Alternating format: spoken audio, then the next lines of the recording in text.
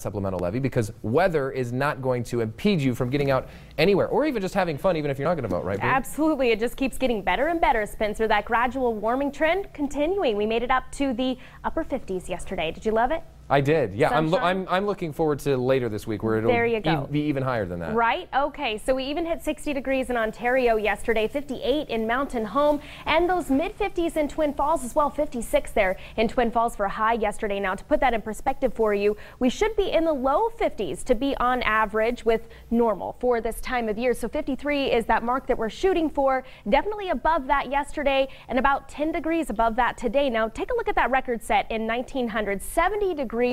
We will actually be at or surpassing that mark by the middle of this week. So near record temperatures, really warming things up by Thursday and even into Friday. 37 currently in Boise, 38 in Twin Falls in the Magic Valley. Now, even though we're seeing mostly clear skies in southwestern Idaho right now, we're going to see a band of clouds moving in through about midday today. And then those clouds will decrease for a mostly sunny afternoon. So really not all that bad as we head through the day. A slight breeze out of the southeast, but that'll only help to warm our temperatures just a little bit, breaking up that cloud cover as it moves in from the west, and high pressure ridge continues to strengthen and move towards the north. And as it does, we're going to see that high pressure generally spins in that clockwise rotation, and it's driving the warmer and milder temperatures up from the south. I flew in from Vegas yesterday and it was definitely in the 70s and very, very sunny there. They're hitting the mid 80s by the middle of this week, and that's what we're going to see here is the 70s here just a little bit to the north of Vegas.